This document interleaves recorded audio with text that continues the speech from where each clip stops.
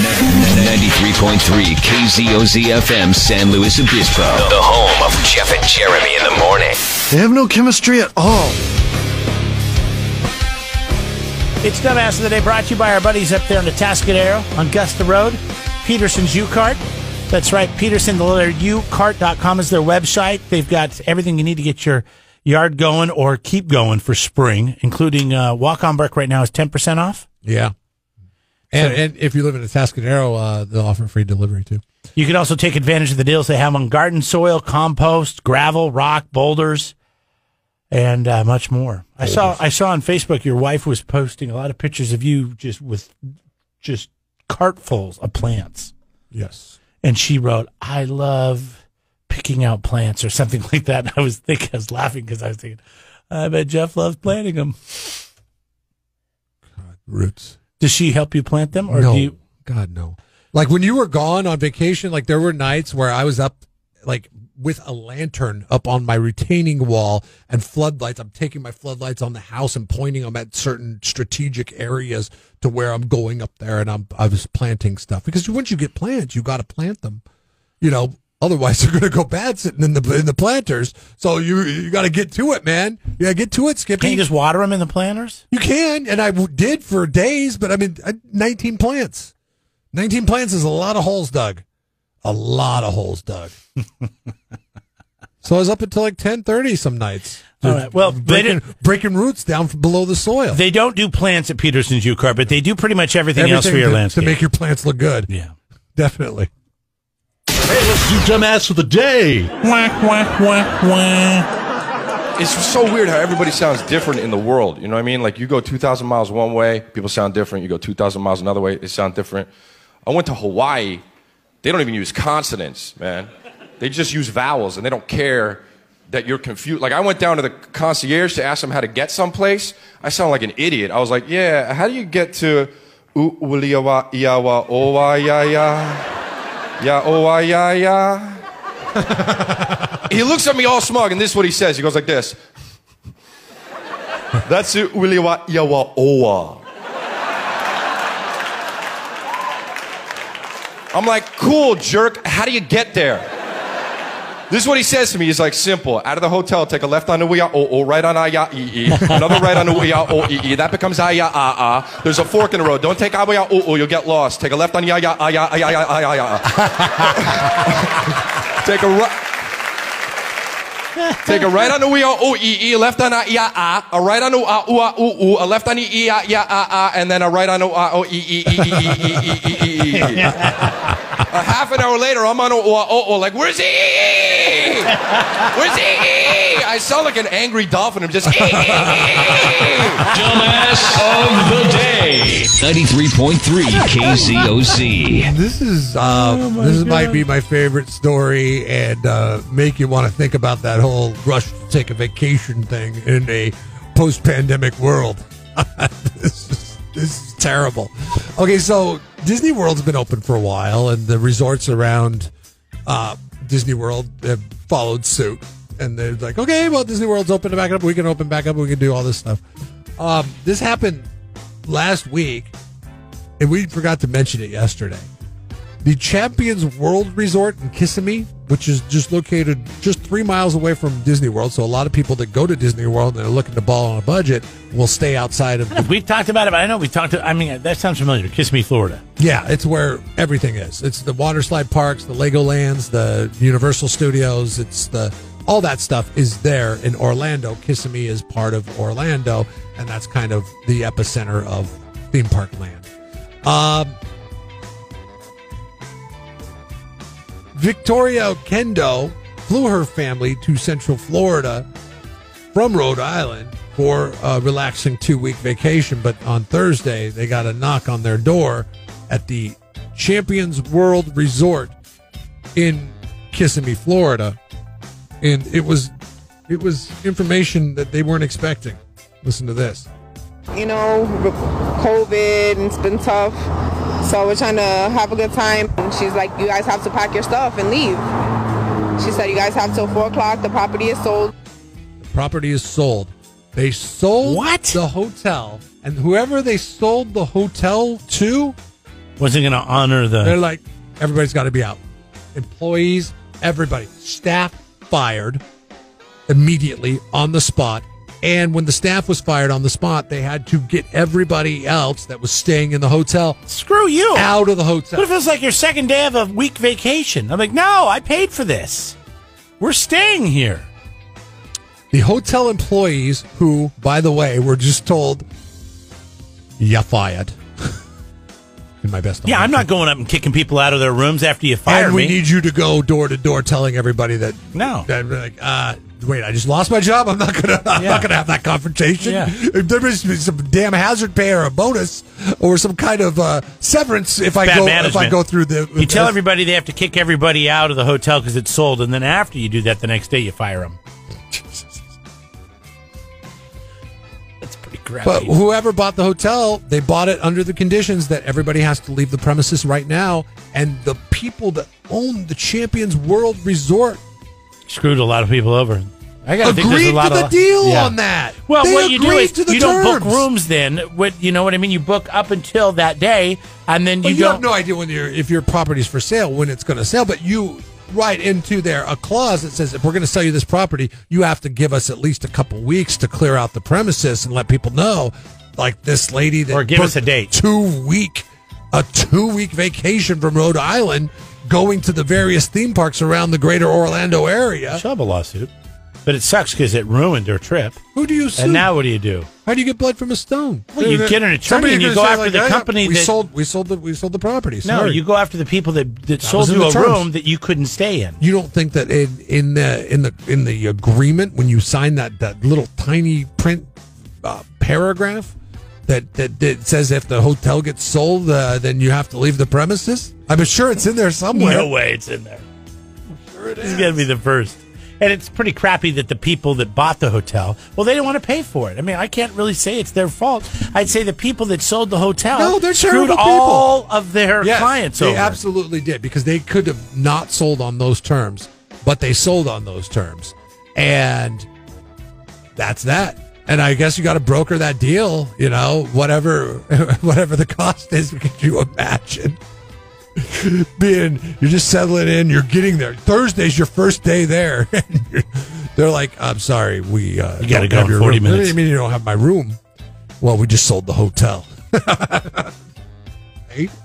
But what about the ones that were already there for a couple of days? Say you got there on Tuesday, and you're like, all right, got a nice 2-week long vacation. We're going to hit up Universal. It's Legoland. spring break too. We're going to go. Places it's are the packed. worst timing. The worst timing Places to do are this. Packed, yeah. These places are packed, and not only that, because they're packed because people got budget deals on travel during spring break during this time. Go home. Just go home. Sorry, kids. Or do you try to find an Airbnb or something, a motel, whatever? I don't know. A Red Roof Inn.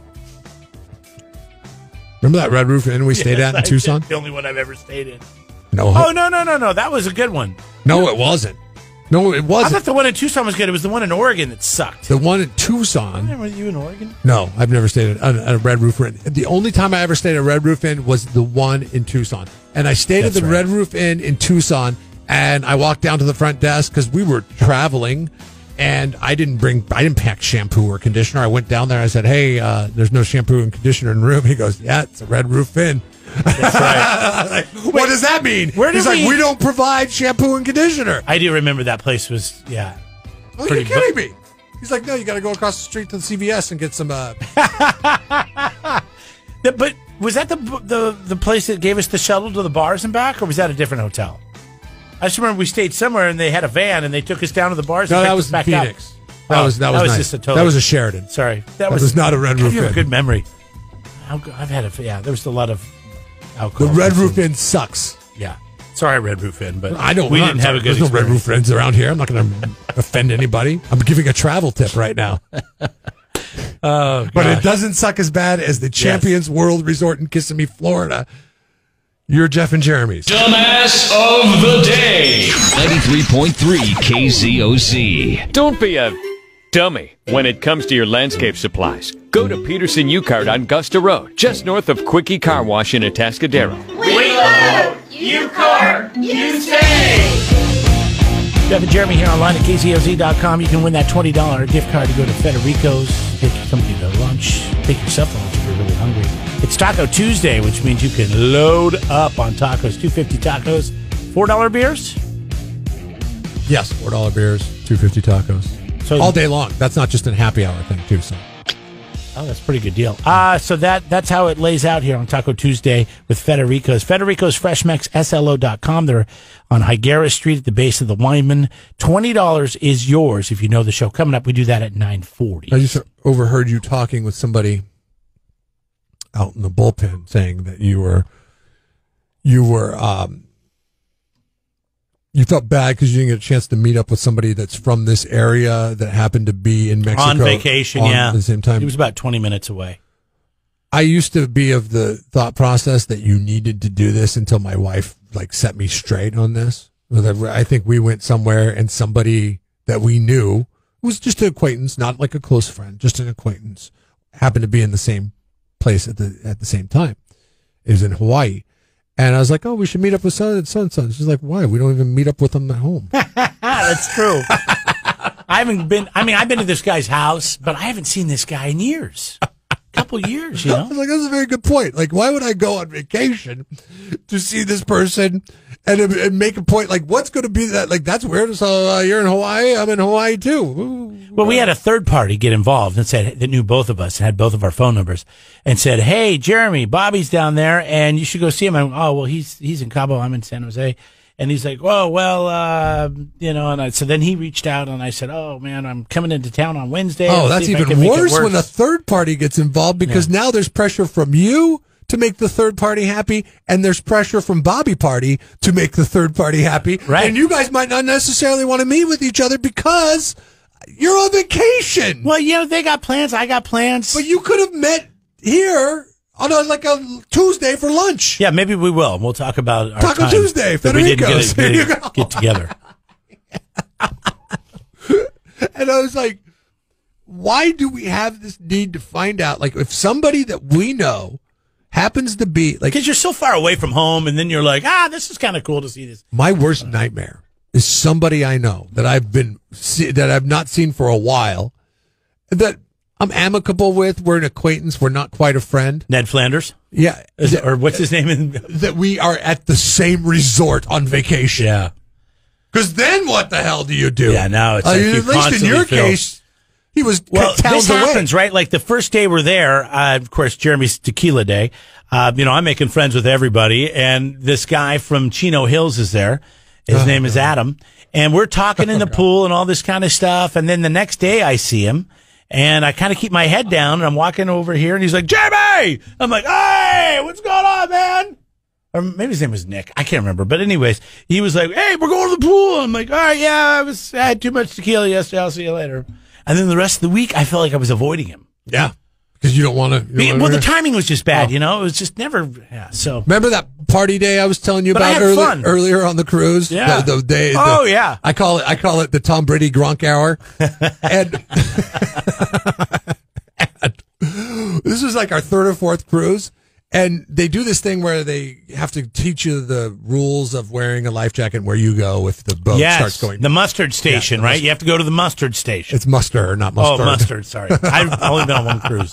Mustard. The mustard station's at the buffet. And we're sitting there in this hot tub, and I'm like, well, let's sit in this back hot tub where nobody's at, and then maybe they won't see us. But they got cameras all over the boat so they can see us and everything. So we're talking to this couple, and come to find out, who's the most annoying person that you could meet on a vacation? The one-upper? Yeah. What profession is nothing but one-uppers? Sales. Okay, it's sales to some extent. This guy did a morning radio show. Oh, no. Okay. I don't even think of that as a profession. Shoot. Yes, way more annoying than sales. When you meet anybody that oh God, in Flint, Michigan. So I'm sitting there. Oh, even worse. And he's like, yeah, my job. I get all kinds of perks from my job, of course. And I was like, oh yeah, what do you do? You ever meet Aaron Lewis from Stain, bro? Yeah, he's been to my house. Passed out on my couch. He goes, he goes, yeah, I'm going to try to get some things comped on this trip. And I was like, cool. And we're sitting there in the boat, and he's like, yeah, I'm going to see if I could tour the bridge some point during the time. Oh, no. And I was like, because because he works in radio? He's a morning disc and jockey. he thought the captain would let him up there? No. Keep in mind, here's the deal. People in radio think they're superstars. Jeff and I don't. And my wife happens to be in radio too, and she also works in the morning. She also does not think she is. she does not think she's a superstar. And this guy told us, and we kind of look at each other, and we're like, we're not telling him what we do at all. We're not telling him what we do. So he's going on and on about how great he is and how great he's the zoo guy from Flint, Michigan, and he's going to go on the bridge. And all that stuff. And then whenever I see this guy, because we made this connection, he's like, he's got to show me that he's connected on the boat. For the rest of the boat, you're trapped on a boat. You can't go far from these people. You can't go more than a half mile away from them. And in best case scenario, right? You're stuck in the ocean on a boat with these clowns. And he's like, hey, Jeff, we're going to go up to the steakhouse next. The steakhouse is a premium, you know? He's like, you guys should join us. And I'm like, no, it's cool. You take care of your perks, bro. If I would have told him what we did for a living, he would have been towing us around everywhere. No, it would have been a constant one-upper. Oh, well, you did this? Well, guess what? Well, you did this. What did you do for April Fool's Day last year? Yeah. Well, yeah. Well, where did your station send you? Oh, because they sent us to Vegas, bro. We were there for a week. And he did, he did get a deal on the cruise. Yeah, and I was thinking, maybe I should exercise those capabilities. But then I don't want to be that guy, you know? Here's one of our radio buddies. And he says, hey, that one time Jared Leto just hung out with me for an hour at a blood drive. Yeah. Jared Leto was in a band called 30 Seconds to Mars. Yeah, Jared Leto is an actor, famous actor. Yeah. Okay. Well, maybe then it is more. Yeah, he was in Dallas, whatever, big Dallas, I forget that. Oh, it's so that post that you just that is so shared with me is so soul crushing. I have an aunt that reaches out to me all the time. I've talked to this aunt for years and years and years and years. My dad doesn't even like his sister, okay? And she's like, hey, did you meet anybody famous lately? Because she's kind of like a rock and roll groupie type of aunt, back in her day. Yeah. And I don't even respond to her when she emails me or she says something to me on Facebook. It's like I can't. Why don't you just tell her you got out of radio? Just say, hey, no, I quit. Insurance salesman. Yeah, I sell. That's what I'm going to start telling people. I'm sorry, I'm an insurance salesman. Then they'll leave me alone. Whoa! Jeff and Jeremy in the morning. All right, so I saw a new study here. Good morning, by the way. It's Jeff and Jeremy. You contact the program anytime via the 805 beer lines at 805-543-3693. New survey says Americans found that half, 50%, say they don't have the same level of confidence that they did prior to this pandemic that we've been sitting in for now over a year. Confidence in what? Just confidence. Their confidence level has dropped. 50% of the population says I see it's low. Their confidence of doing anything, going out, going to get a haircut, going to the store, getting gas, going to work every day, just being around it's other so funny people. that you bring this up because just over the weekend I was commenting to my wife. I was like, God, I walked into the Vons down in Slow the other day because I went to pick up something. And this defeated body posture that people have as they're droning around with these masks on. And it is it's slumped over, it's head down, it's looking at the ground. It's with many people, and it's usually people that were, the ones I noticed, and I noticed this several times walking around Vons, were people in their 50s and 60s. And I know that this medical issue is more of a problem to them than it is to people that are younger. But it's like, man, they're just it's depression. It beats you down. I look at, everybody looks at this different. Everybody treats it a little bit different. I'm sure maybe once everybody that is really worried about it maybe gets their vaccine, they'll feel much more confident That wasn't the number one answer, by the way. It wasn't get a vaccine would make you feel confident. You know what most of the people said, or at least 52%, which was the number one answer on this, what would make them feel more confident is that they could go on vacation. Well, I hate to tell you, I just did. You can go on vacation. You can go on vacation. You may not be able to get on a cruise right now, but that's not that far away, but you can do other things to give yourself, go out and go for a hike, go do something, whatever it is that you need to do, you need to do it. We were at the hotel. So our thing is we always go down and we stay at a hotel the night before we catch the flight in the next morning. And we were coming back from dinner and Charlene and I were in we hit the button, to get the elevator up to the room, and the door opens up and there's a guy in there, and, he's just looking at us and he's got a mask on, and we got our masks on. And so we get in the elevator and the doors close, and I could see that he was on the 8th floor and I think we were on the 9th or 10th. And he starts freaking out, and he's hitting the door open thing, and then he runs out. And I said, "Hey, are you all right? Is everything okay?" And he goes, "Oh, it's fine. I just want to be by myself." Like, what? And the funny thing is, in the elevators, you know, they have places to stand. On vacation? You have places to stand. I don't know why he's there if he's on, but he had a bunch of food, like he was taking it to his family. It couldn't have just been for him. It was a couple bags of food. But, yeah, people are really stressed out by this. Let's see. People said, if I could just go get a haircut. Can you imagine if you haven't had a haircut in a year? I need to get a haircut, but it's just because I put it off. I'm getting one. I'm getting one myself this week. God, so bad. 37% of people say they want a massage. Go get a massage. I mean, it depends on where you live. I know. I understand that. Like, if you're living in Los Angeles or... you were telling me about going to the Marriott when you guys got back because you decided to stay the night down there because you came back later in the day, and it was like a ghost town, right? I mean, there was hardly anybody there and stuff like that. In more metropolitan areas, it is a pain in the butt to do these normal things, and I understand why, because the restrictions are much more daunting in those areas. That's why people are moving to places like this. Because if this happens again, then, they're going to be stuck. Well, yeah. What's going to happen if it happens again? Here's our thing. Yeah. Jeff and Jeremy here. Jeff over there. Jeremy over here. We're here for you. If you're feeling bummed out, give us a call. We'll give you some advice. Maybe somebody else could give you some advice. But you shouldn't be so depressed. My advice, and you should be less confident, man. It's okay. Anybody that's saddened by the pandemic, you need to just try your best to do things as normal as possible. I got to be honest with you. I've not let this thing get to me in the least bit, meaning change the way I do things outside of the fact that I wear a mask into a grocery store. Nothing has changed. You know what I'll say the good news about the mask? I do wash my hands a little bit more. That's it.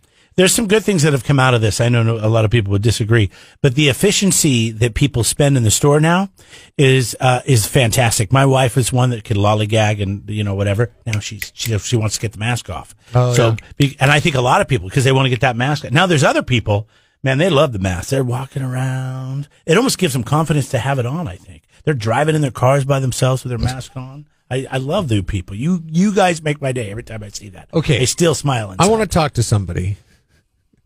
805-543-3693, who is a person, and we might not have anybody listening to, because our attitude about this is anybody crazy. What is the point? I want somebody to describe to me what the point of driving in the car. No one's going to call. I know, because I'm one being listening very to this. condescending in my tone. There's and no asking one somebody. listening to this that is that drives with a mask on in their car by themselves. Outside of the excuse of like, oh, I forgot I had it on, which I find myself doing sometimes. I've done that. Yeah. Sure, that's normal.